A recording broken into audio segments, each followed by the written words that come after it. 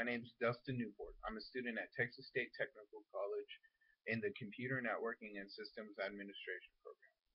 Today I'll discuss with you how math is relevant in the computer systems field. When you think about computers, you probably don't think about math. You probably think about watching a YouTube video, maybe checking your email, or checking Facebook. But at the heart of that, it's math. The first way that math is relevant in the computer systems field is programmers. They have to write programming and write code. Most of that is based in math.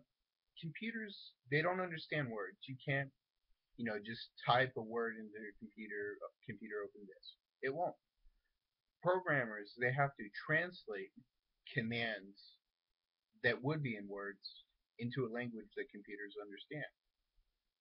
That language is binary. Binary is pretty simple, just ones and zeros. The zeros tell the computer not to send a current somewhere onto the system board, and the ones tell the computer to send a current somewhere on the system board. That's amazing. Just ones and zeros. Send a current here, don't send a current here. You get everything. Word processing, taking these videos, all by ones and zeros.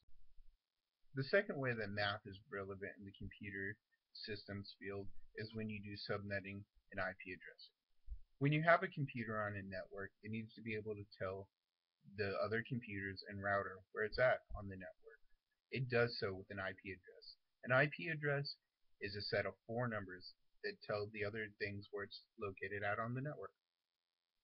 I have a IP address right here. This one is 255.255.154.0.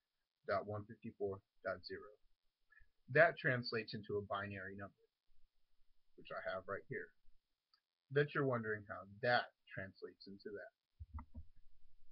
It's actually pretty simple. IP addressing is done to the power of 2. I've done the math out here just to save some time, but you start with 1, and then you go to 2. 2, and then you go 2 to the power of 2, and then so on forth down the line. Then you'll look at this.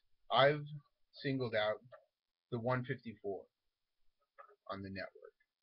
So you'll start at the far end with the 128, and you'll look.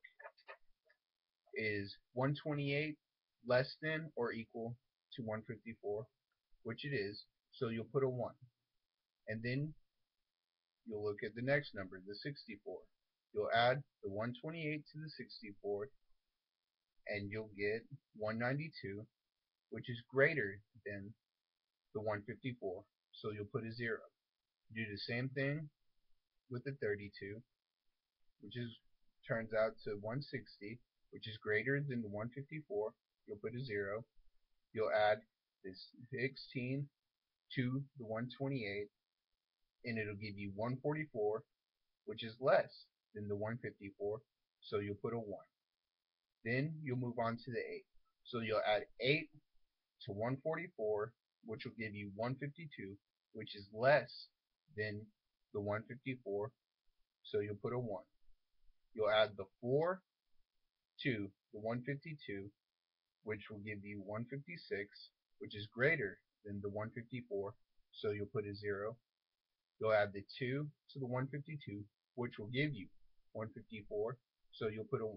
Since you already have the 154, you'll put a 0 for the 1, so it won't go over. And that translates into this part right here. So it'd be 1 0 0 1 0 1 0 1 0. And you can do that with all of these, and it'll all work out. In closing, computers are easy. We just turn them on and we start surfing the web, maybe making a Word document or watching a YouTube video. And we seem to forget about all of the math involved in the background to bring us those things.